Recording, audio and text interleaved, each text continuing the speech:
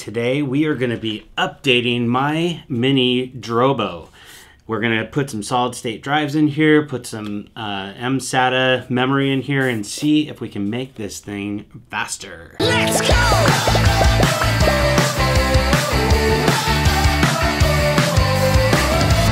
Any of you out there that might have a Drobo, you know how easy they are to use. If a drive fails, you pop it out, you put a new one in, it rewrites everything, and you don't lose your data. That is the whole idea. The drives are super easy to get to. It's just this little magnetic cover that covers them up, and they pop right out. So you just push on it, and they will, well, push on it, and then they pop out like that. So it just ejects them, simple, easy. I went through, these are 1 terabyte drives. These are also 1 terabyte drives. So I'm not gaining memory, I'm just gaining speed. Hopefully, we're gonna find out. So I'm gonna pop all these out. I did back up everything that was on it. There's a couple terabytes of stuff on here and I backed everything up. I'm gonna go ahead and leave those in that configuration in case I need to put them back in. Hold on a second because this thing is dusty and I gotta clean it. This was really dirty, so I got it cleaned up.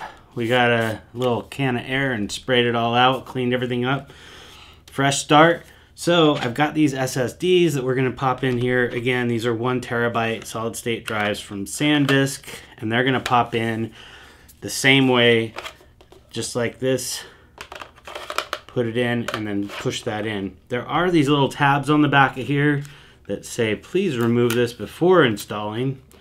So I'm going to read those instructions and follow that because I don't think these are going to help. So you want the pin side in, and then you're going to face it up to the top and the top, just like that.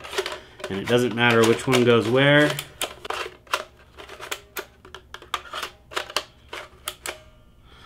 There we go. They are installed. It was that easy.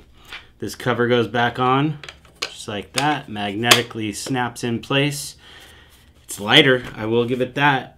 We're gonna put the mSATA, which is this little guy right here, in there, and this is supposed to, when you're working on a project, this is supposed to be a little bit faster than the drives internally, so this should actually store what the immediate project is that you're working on, store those files right there so it's faster to process those things. But we're gonna find out. So the weird thing is I did a test before I removed those drives with it in and with it out, and it was actually faster with it out of the Drobo. Maybe what we'll do is we'll do a test with it just like this before we put that in, and then that way we can see if it does really slow it down, because that was weird. So we just turned it on, did a little speed test to see how it was doing. It actually increased the speed by a little bit more than half. That's really good. It's actually better than I thought it would be. We are still dealing with the Thunderbolt 2 on that, and that is the only input that is available on this drive. So your speeds are not going to be that great in the first place. But let's pop this guy in. We'll do another test, and we'll see if it does anything to increase the speed. I don't know that you would notice it except for if you were working on a project, but that guy just clips right in just like that, and then you push it down just like that. You can hear it click in, and then these 2 little tabs on the end hold it down, and then you have your fancy window here, and you need to have a fancy tool to actually close this. Turn that, lock it down, and let's try this and see what it does. Take a look at the specs. So we put the 1 terabyte solid state drives in, and then we put the mSATA disk or solid state chip in as well. So I didn't see a big difference with the chip in or with it out with the spinning drives versus the solid state drives. That's what made the biggest difference. So as you can see on our first test, we had about 144 as a write speed and 173-ish on a read speed. Or with the mSATA in, it actually slowed down the spinning drives because we're looking at 128 write and 156 read. So I don't know why that is, but with the solid state drives in, that's where we see this really big increase. So about 262 as a write speed and 316-ish for a read speed. So we've increased the speed substantially, and now it looks like I can work with a little bit more 4K footage without getting hang-ups. We will see. It's still not as fast as like the little drives that I've got, like the Samsung drives. Those things are really fast. You're getting speeds of like 400, 390, 400 in there. I don't know why this isn't as fast, because it is using a faster port. The other ones are using USB 2, which is what I have in my old computer here and in my Mac Pro trash can. And this is using Thunderbolt. So you'd think that the Thunderbolt would be much faster, and you would think with the mSATA card and with the solid state drives that I would be actually, and because you're running 4 different drives, so you would think that I would be getting a way faster speed on that. But for whatever reason, we don't. So I'm pretty happy with this, to be honest with you. This is going to be fast enough for what I'm using it for the next couple of years anyway. 4K HD, there's a lot of people that are talking about that and what they need and what they don't. The only reason I shoot 4K at all in the first place is if I need to zoom in.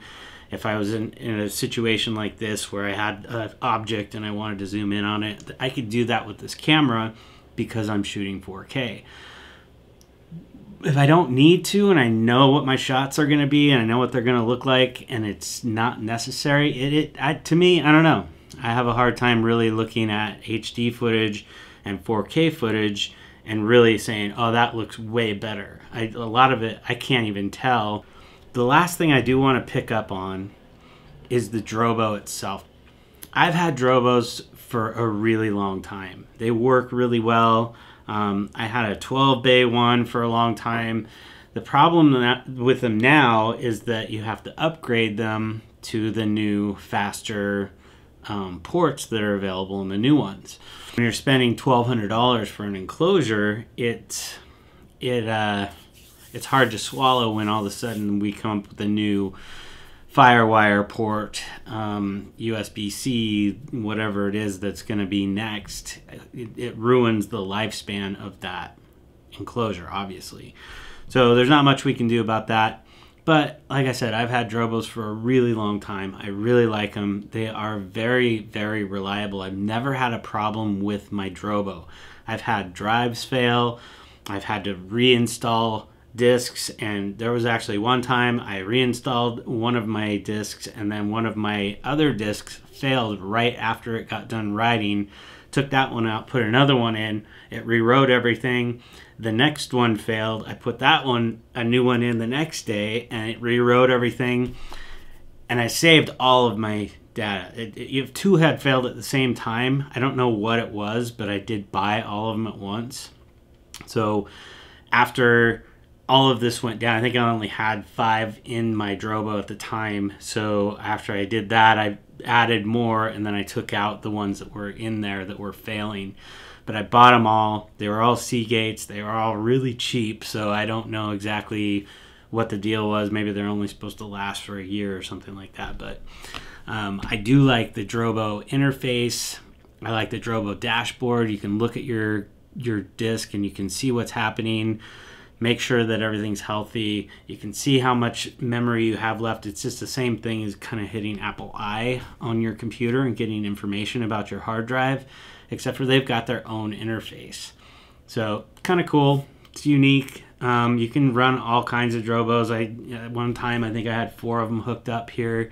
When I turn on my computer, Drobo, it pops up like it's a hard drive because speed is a big thing. And my next video, I'm going to be taking my trash can and I'm upgrading the processors. So I bought a couple of these processors that are going to go in my trash can that are going to make it a 12 core, which should make that quite a bit faster too. Thank you guys for watching, and you will see me in the next video. Let's go!